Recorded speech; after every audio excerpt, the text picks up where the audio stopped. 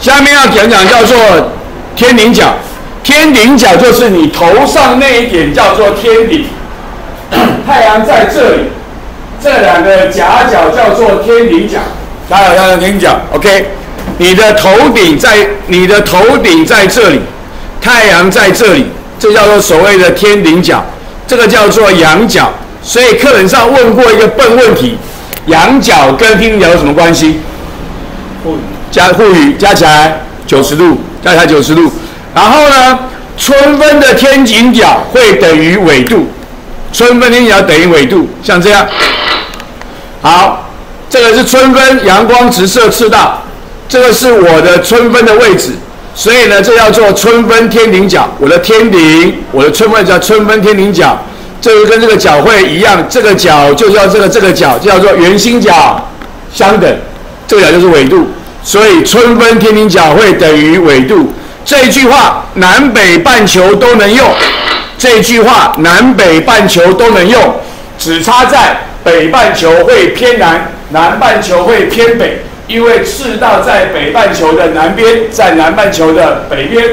学测考过一题，画了一个图，问你它在哪里，你只要看得出来那张图画的是南半球，你的答案就选好了，你就有答案了。那你怎么知道它画的是南半球？因为它天顶角偏北，天顶角偏北，所以就知道它是南半球 ，OK 吗？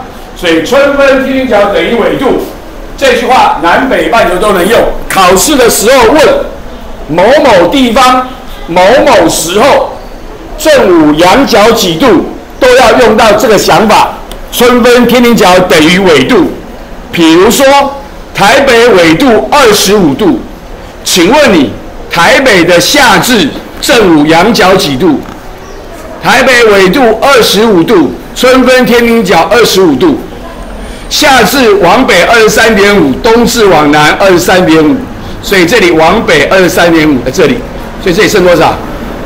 剩1.5度，所以仰角几度？90减1.5， 88.5度，听懂吗？听懂哈？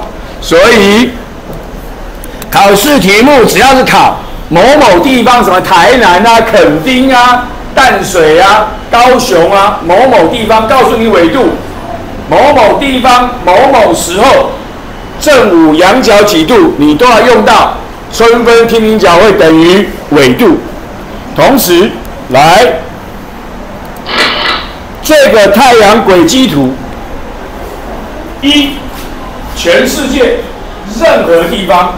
所有地方，春分跟秋分，太阳都从正东升起，正西落下，直射北半球，东偏北升起，西偏北落下，下至最北；直射南半球，东偏南升起，西偏南落下，东至最南。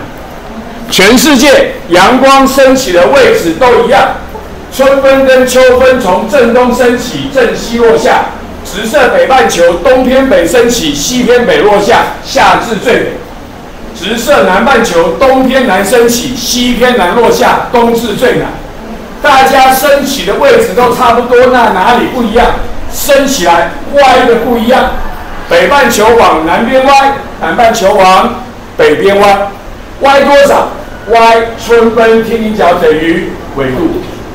歪就这样，所以用这个方法，你就可以画出世界任何地方的太阳轨迹图。请问你北纬45度怎么画？